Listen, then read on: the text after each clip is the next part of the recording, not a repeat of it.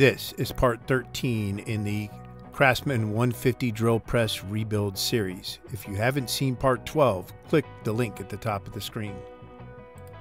Well, all that hard work of the previous 12 videos is finally paying off. In this video, we're going to be reassembling the drill press. Most likely we won't get the entire drill press rebuilt in this video, so there will probably be a part 14. Hello everyone, I'm Jeff and welcome to my shop. And we've got a lot to cover, so let's get to it. First up, we're going to be reassembling the motor mount. So we're going to need those two roll pins, the two mount bars, and the mount. We're also going to be installing that snap ring on the quill. So over at the vise, we'll do the snap ring first.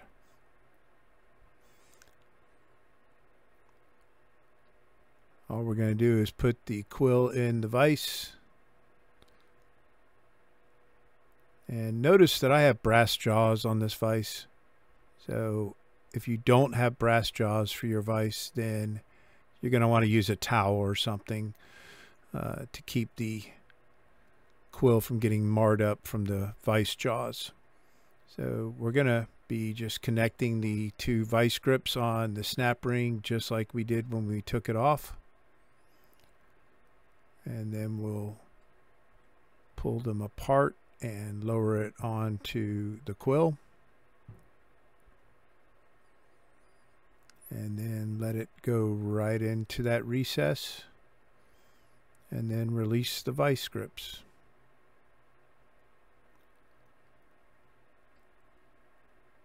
Done. Easy peasy.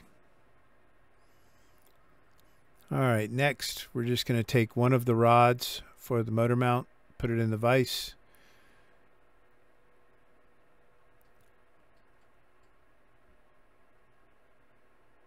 Then we're going to need a 1/4 inch punch. And we'll align the motor mount inside that rod. Drop the punch through it so that it stays aligned. And then we'll get our brass tip hammer. And we've got a roll pin. And we're going to use a pair of needle nose to hold that roll pin.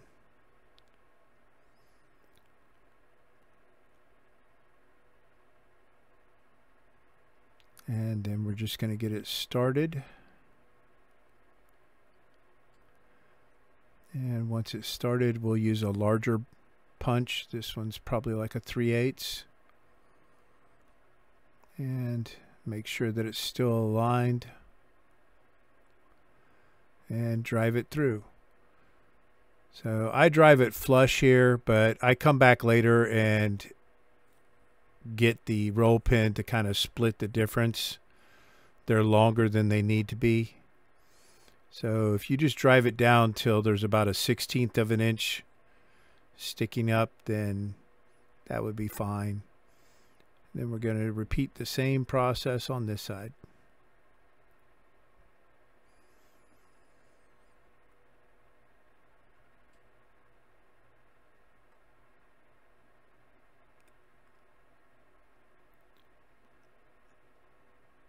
And if you want brass vise jaws for your vise, McMaster-Carr has them. That's where I got these. Wilton makes some that wrap all the way around, but they're kind of permanent once you put them on. I like these because they've got a set screw on the side you can't see, and I can just remove the set screw and then take them off.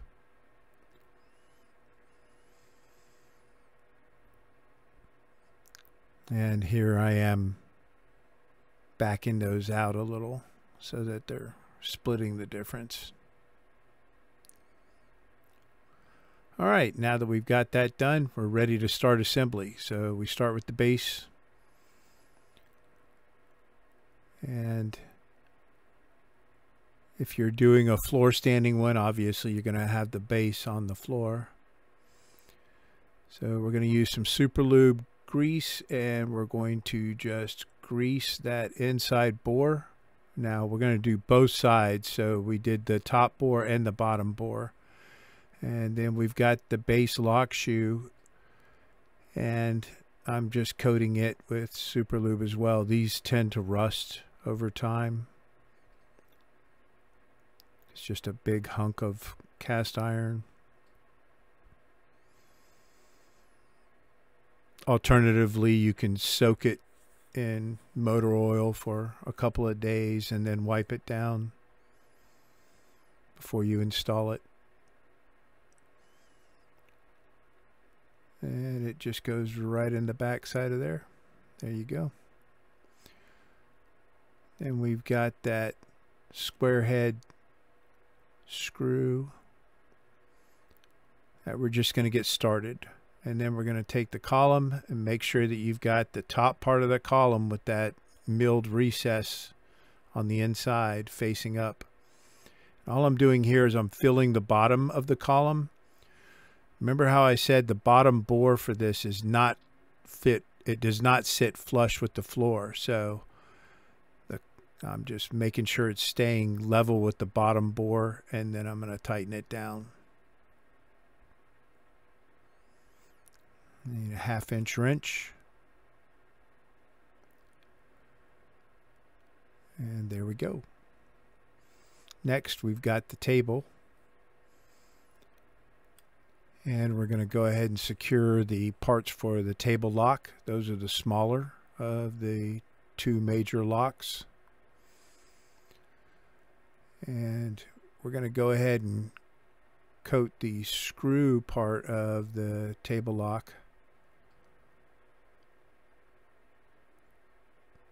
The entire shaft of it with the super lube, and then we're going to lube the inside of the bores, the top and the bottom one.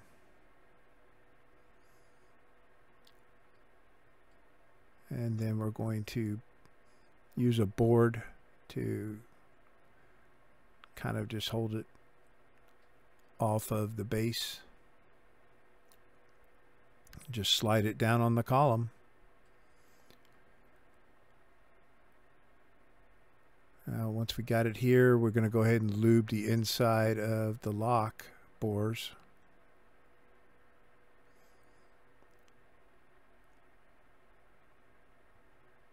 I love this super lube stuff. Frank Lee turned me on to that from Garage Journal.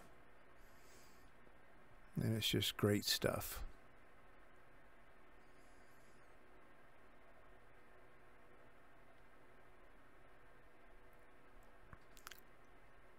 And then we can start inserting the parts of the lock. So you want the handle for your table lock to go on the right side as you're facing the drill press. So the screw end, or the lock itself, is on the side facing us, the left. And the other piece that is just straight through with no threads is on the other side, and then we stick the lock handle in and lock it down. So if you remember from the disassembly and assembly videos, if you use a 12-inch ruler and you raise the table to about 12 inches, that gives us a pretty good rest for the head when we install it. And we're just going to put a 2x4 on top of that and then push this whole assembly to the side while we continue working. Next, we're going to be assembling the spindle pulley assembly. So we slide our first bearing on there, and then I'm going to use a piece of PVC pipe and knock it on there. It goes on pretty easy. And I've got some PVC dust inside that pipe that's on everything. And then you get the spacer and then the next pulley. And we'll just seat that one. And then we have the snap ring. Now, if you recall from the assembly and disassembly, the snap ring has a top and a bottom. And the part that we want facing up is the squared edge. And I end up looking at it and installing it upside down. So I end up flipping it over. But no big deal. And then once it's on there, make sure that it's holding those bearings in place. Now we've got the head. And we are going to lube all of the openings on the head. And then we've got the inner snap ring that goes inside the spindle pulley bore. And you're just going to need a pair of needle nose pliers to get it to ride inside the channel that it needs to go in. Remember that the inner snap ring acts as a rest for the bottom bearing in the spindle pulley assembly. So now we're ready to install the spindle pulley assembly. And you want to make sure that you've got it really well lined up. Otherwise, you can bend the pulley by beating on it with a mallet. Once you've got it aligned, just give it a couple of smacks. It should drop in there. And remember that you're aligning two bearings with two bore openings. So you got to pass both of them. And then I'm reaching in there and feeling that the bottom bearing is actually sitting on that inner snap ring. So now I'm just going to make sure that it's fully seated. We should have about 3/4 of an inch space between the top of the pulley and that ruler. Once we're there, we're going to go ahead and install the two machine screws that go in the sides. And what these do is they hold the entire spindle pulley assembly inside the head.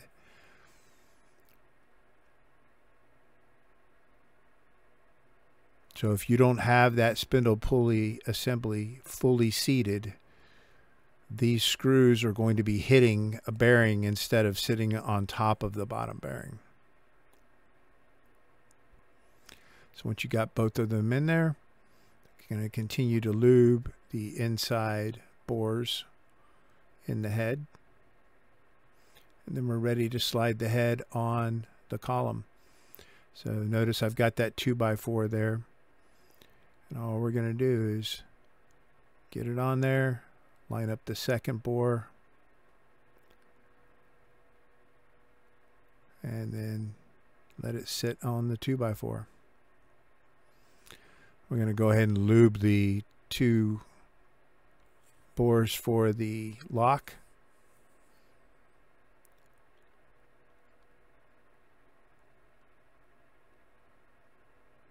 And we want this lock to be opposite the table, so we want the handle for this lock to be on the left side of the drill press as we face it. And then it assembles just like the table did, table lock.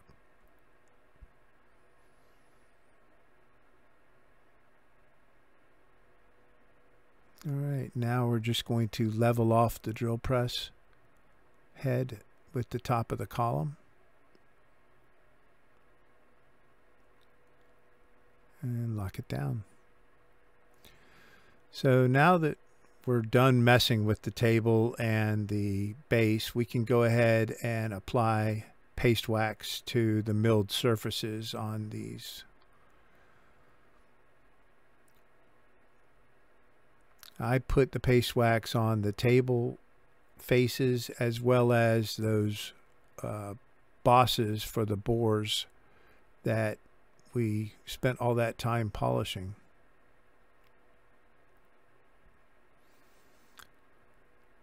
So I just spread the paste wax on there and then buff it off by hand.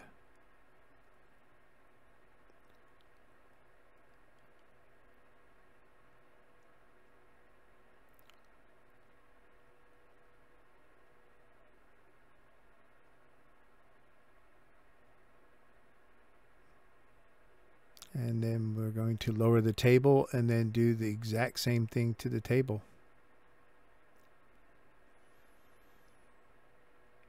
All the bosses and the table surface itself.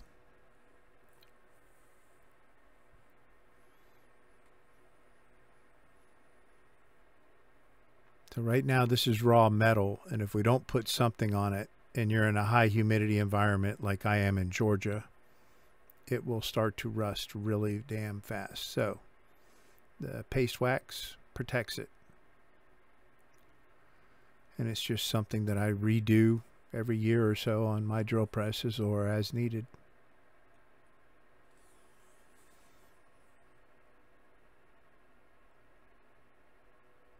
All right, so next we're going to assemble the hub pinion spring assembly. So we're just inserting the pinion into the hub. And if you recall the, well, there's the spring. We're going to stick it in there and line it up. Now, if you recall, the pin that goes in here has splines on one end, and I've already determined which opening has the spline markings.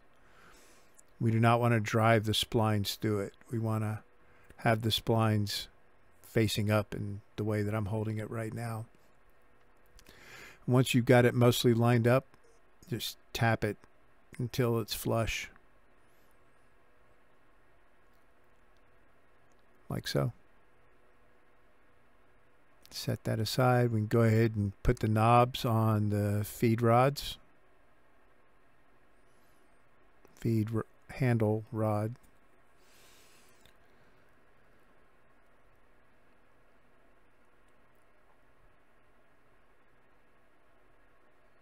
And here we are, lubing up the quill lock and the pinion bores. I'm even going to go ahead and lube the inside of the spring tension knob. Not that it really needs it, but it is bare metal, so I like putting stuff on bare metal. And this head has two bores where the quill ride in down at the bottom.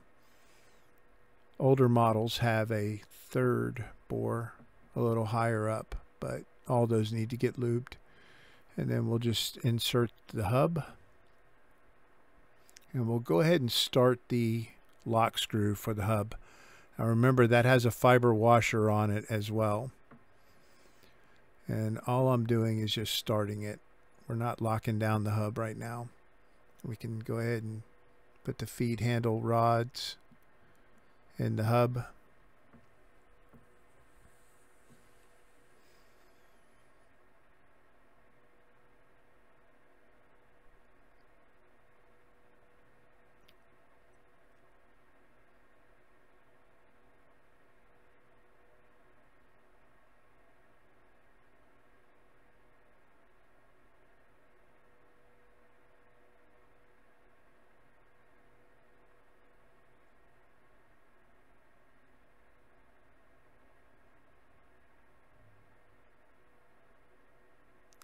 And then we're going to go ahead and assemble the quill and spindle assembly. So these bearings I got from Accurate Bearing, just like the notchy bearings that went inside the spindle pulley assembly.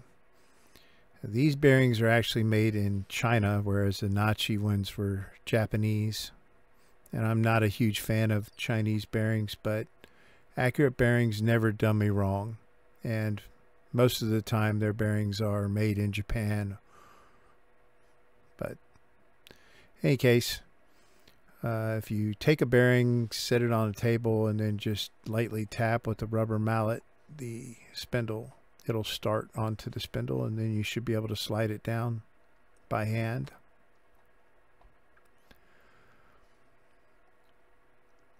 And then once it's where it needs to go, we can slide the quill onto the spindle. Notice that the snap ring is towards the bottom. And then we can just give it a couple taps with a mallet, and that'll seat that bearing. And then we can drop the other bearing on the same method. Line it up on a flat surface. It'll get started on the spindle. Slide it down. Then align it with the quill and get it started as best you can by hand. And then I just use a piece of pipe to seat it fully. Whatever you use, make sure that whatever the pipe here is engaging the inner race or the outer race and not the shielding on the bearing. Otherwise, you're just going to damage the bearing. Next, we're ready to install the metal washer and then the rubber washer and then the spindle collar. And one side is convex and the other side is flat. You want the flat side facing the bearing. Then we've got the set screw, 5/32 Allen wrench for that. And we're just going to get it started here. And then we need to apply pressure to the collar so that we're compressing that rubber washer a little. This is my way of preloading the bearings, but there's a whole science to that. This is just how I do it. So next we're ready to install the chuck on the quill spindle assembly. The first thing we're going to do here is we're just going to install the large Allen wrench inside the chuck, and we're just making sure the flats of the Allen wrench align with the jaws of the chuck. And then we'll tighten it down.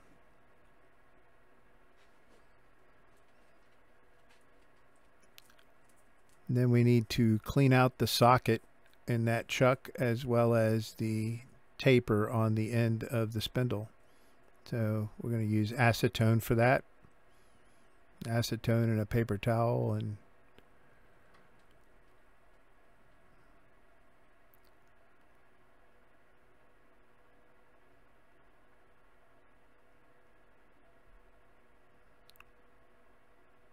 we want it completely clean.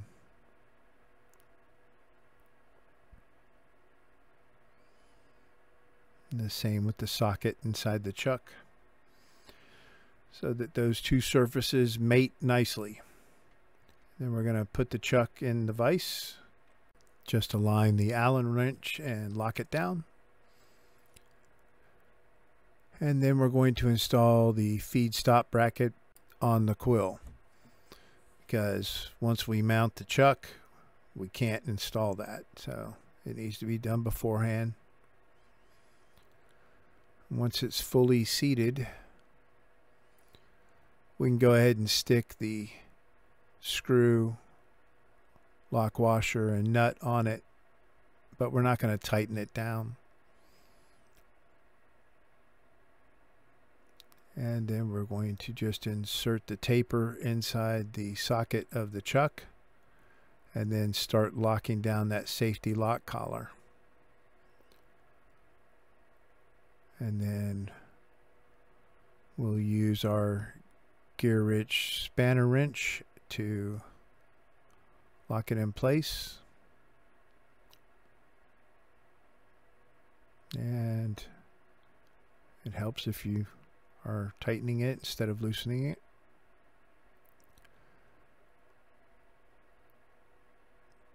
And that's pretty good.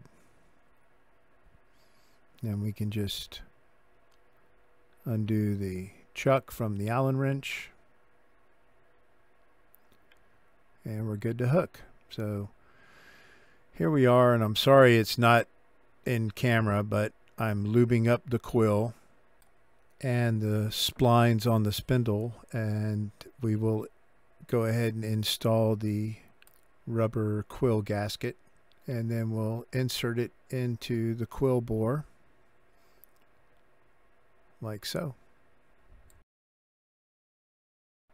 and just back out the hub so that it's not interfering with the quill or spindle. And then you're going to need to take your other hand and spin the spindle pulley assembly until the splines engage with it. And then the same with the hub. Once the teeth on the hub engage, or the pinion engage with the quill, that will hold the quill inside the drill press. So now we can insert the parts for the lock, for the quill lock. And we want the quill lock handle to be on the left side of the drill press as we face it. And we'll lube up the screw for that.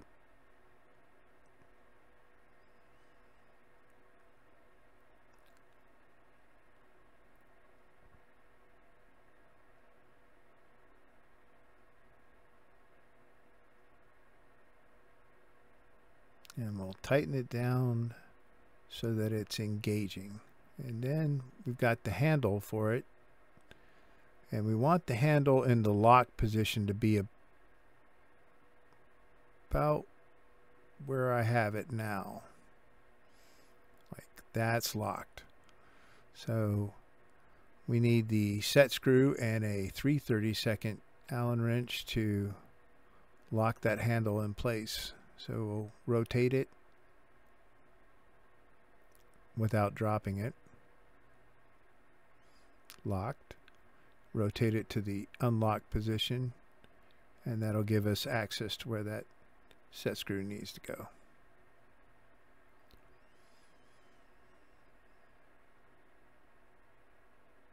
And this orientation is kind of important because this handle is limited in its travel by the tension knob. So it needs to be fully locked in the down position.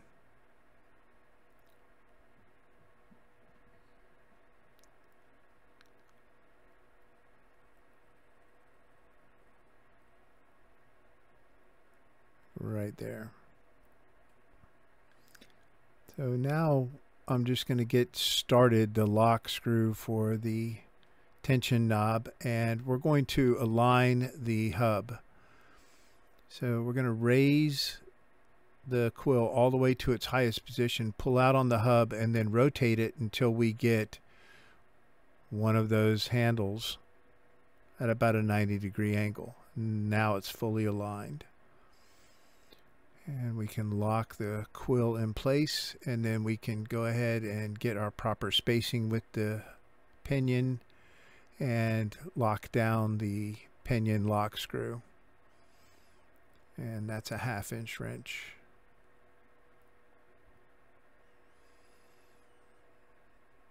And if you've got the proper felt washer on there, you should be able to lock it down all the way, and there should be no hang up. That's normal for the rubber gasket to not stay in the bottom. So now we're ready to install the knob, the tension knob. So I'm just going to get that screw started, and we'll loosen the quill. With the quill all the way down, we're going to just rotate that tension knob away from us, and that should start retracting the quill, and then we can tighten it down.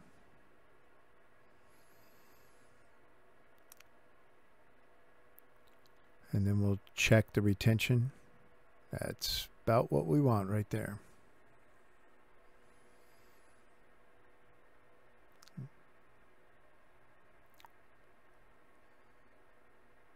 So now we're ready to assemble the quick adjustment lock for the feed stop and spring. Sorry, again, it's not fully in camera, but if you've watched the disassembly, then you know how it goes.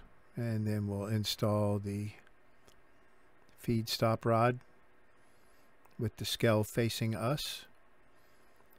And then we've got the nut that goes on the end of that. And we have not tightened down the feed stop bracket, so of course it's going to fall here.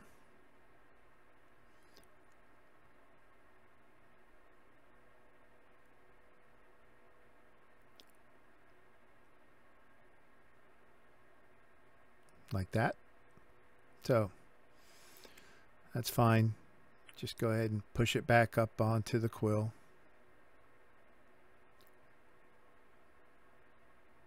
And then align all of that so that the loosen your lock, and then make sure that the feed stop rod is riding in those fingers on the head and not dragging on it. It should all travel nice and smooth, and then we'll lock the bracket in place. Then we'll install the feed stop collar and make sure everything's moving smoothly. And that's going to wrap up part 13. We've gone long enough already. So part 14 coming soon, where we will finish this project. I hope you've enjoyed this. If you have, please like and subscribe. Tell your friends, and I appreciate all the support, and I will see you next time.